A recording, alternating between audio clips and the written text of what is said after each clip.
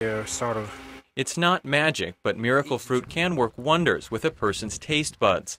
The tiny berry is native to West Africa and was first imported several decades ago. It has thrived in Florida. Exotic tropical fruits are becoming more common in the U.S. This one caught the eye of Curtis Mosey. He discovered it by chance at a tropical plant nursery when a salesperson tried to sell him a miracle fruit tree. I said, "What's a miracle fruit tree?" She says, "It's a fruit from Africa. You can eat it and eat a lemon, and the lemon will taste sweet." So I took the miracle fruit, ate it, picked a lemon off a tree, and I couldn't believe it. The berry itself has little flavor, but a compound in the fruit coats the sour taste buds, changing the natural flavors of some foods. In combination with citrus fruits and acidic foods, miracle fruit triggers the same sweet sensation. That's good, yeah. And it makes sweet foods taste even sweeter. At tasting parties, food lovers are willing to pay top dollar for miracle fruit. Mosey saw a business opportunity in it. The majority of the nurseries that I would buy plants from, I would ask questions about, can you make money with the miracle fruit? They would say, no, it's just a novelty.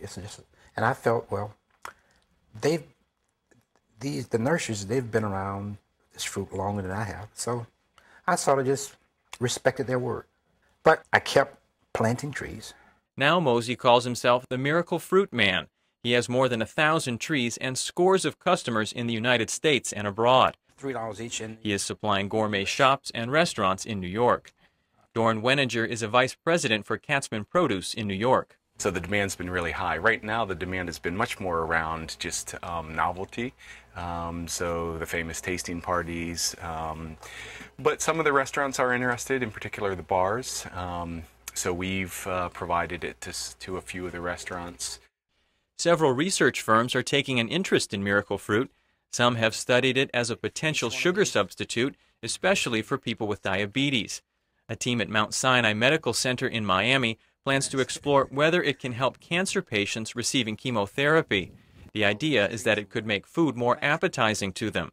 Bill Campbell is curator of Fairchild Botanic Garden.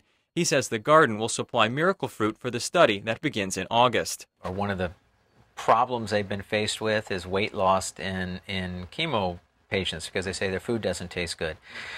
One of our volunteers who was a cancer survivor and going through chemo mentioned the use of miracle fruit to the doctor. Mosey also is working with a biotech company to explore the medicinal uses of miracle fruit. He says his goal has always been to bring the joy of tasting the fruit to everyone, but using it to keep people healthy would really be a miracle. Brian Wagner, VOA News.